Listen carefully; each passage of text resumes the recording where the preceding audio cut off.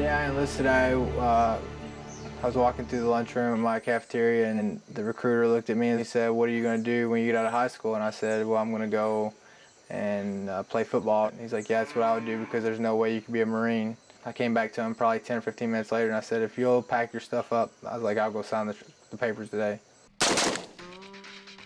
Oh yeah, I thought he was crazy. I was like, "What are you doing?" Not that I doubted him in any bit, because I know that whenever he would put his mind to something, he was going to do the best he could be.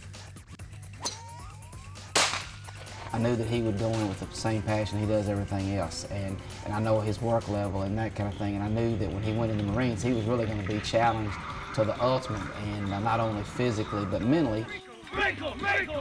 Dakota Meyer is known for plowing through obstacles and overcoming any challenge. Dakota's a guy that you want on your team because he's going to go 100% every play. You don't have to tell him to go 100%. In practice, you did not have to tell him to go 100%. You did not have to tell him to lift weights. You don't have to tell him to run. You didn't have to tell him to train. The thing with Dakota, because of his leadership qualities in that, sometimes he pushed others over the edge.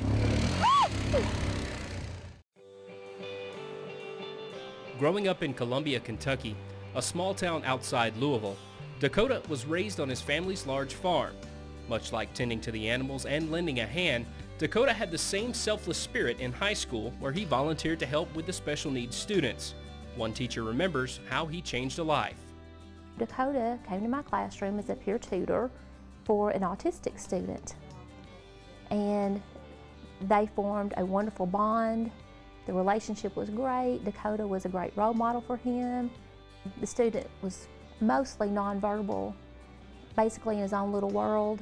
And once he began roaming around with Dakota, he got a whole lot more outgoing. He was more willing to walk up to people and try to communicate with them. So that was something that was very special for us, because Dakota, he just filled a need by being that, because most times students don't want to work with special needs students. I think that it was a challenge to him to see if he could do it, because nobody wanted to do it.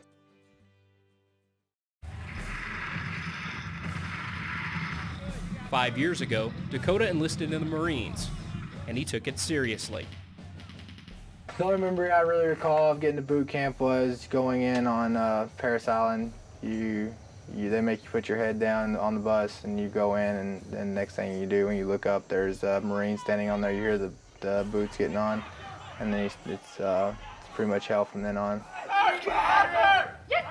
His father, Mike Meyer, remembers the day he picked Dakota up from boot camp. Unbelievable difference. We got basically a 9 or 10 hour drive back home. He's sitting perfectly square in the car, both hands on his lap, straight forward, never would look off left or right, would only answer a question, would not even speak. I mean, my son's so full of crap, it's not even funny, but he would not speak unless spoken to. When he came back, he'd seemed like he'd calmed down a lot, and he was a more polite person and respected people. He gets home, everybody says, "What's wrong with him? He's not Dakota." I said, "Kind of give him a week or two to get readjusted." Dakota did loosen up, and his dad says he could flip the Marine switch on and off. Before long, Dakota was sent to Hawaii before he attended his first round of artillery school, and before being shipped off to Iraq for his first deployment. After returning to the United States, Dakota enrolled in Mountain Sniper School before embarking on his biggest mission, the one to Afghanistan. He volunteered to go on ETT in February 2009.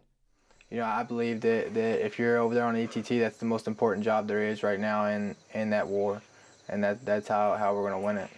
I had a sniper team, 6-man sniper team. I was a team leader. We separated out into FOBs.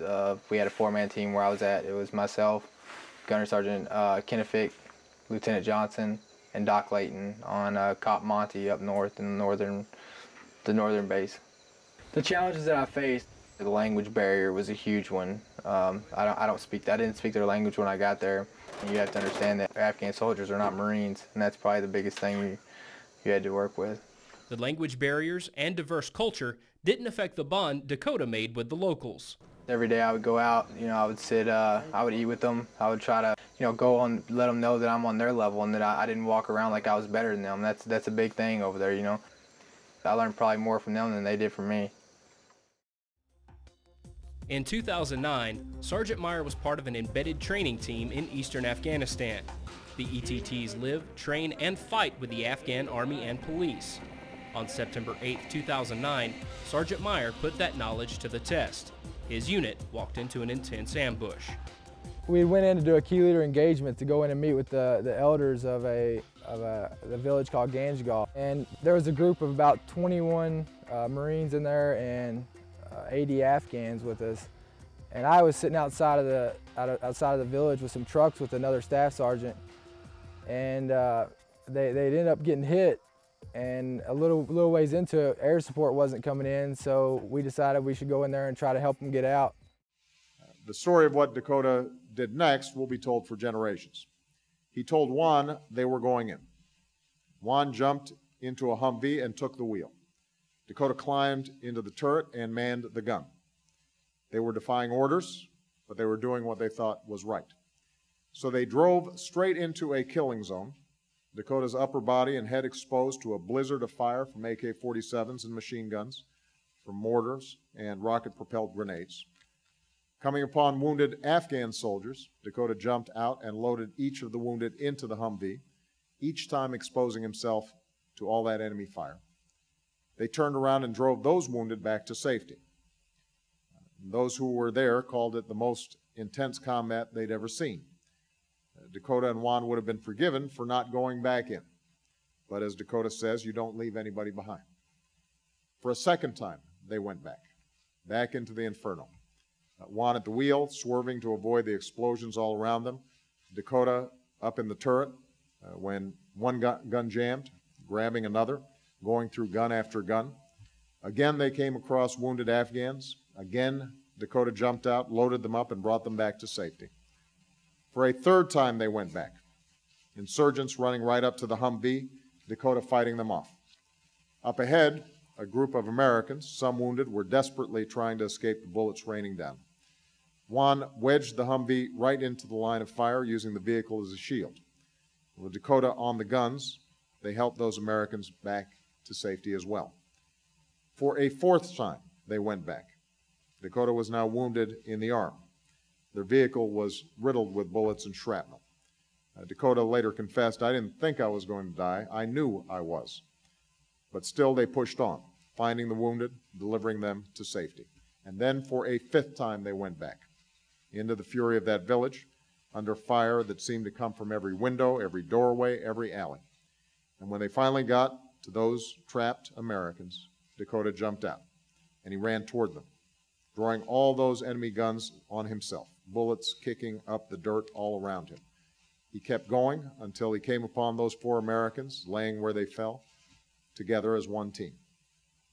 Dakota and the others who had joined him knelt down, picked up their comrades, and through all those bullets, all the smoke, all the chaos, carried them out one by one. Because as Dakota says, that's what you do for a brother. He calls me, I don't know if it was 2 or 3, 4 days later, and said he had been in an ambush. He lost his whole team. He always thought of others first. He would always put himself last. They could have had 1,000 over there. He would have kept going back. He wasn't going to leave his brothers behind. Well, he's my hero, but he doesn't want to be a hero because that was the worst day of his life. He would trade all of this to have his friends back. He swears sometimes that he should have died that day. And, it's a good thing he didn't. What he did was remarkable. A lot of people stepped up that day. Not just him, but others too. But it was just a bad day. It's a great honor to be getting the Medal of Honor. It's not for me. It's for those guys. It's for the Marine Corps. It's for the Marines who are serving, and the Marines that will serve.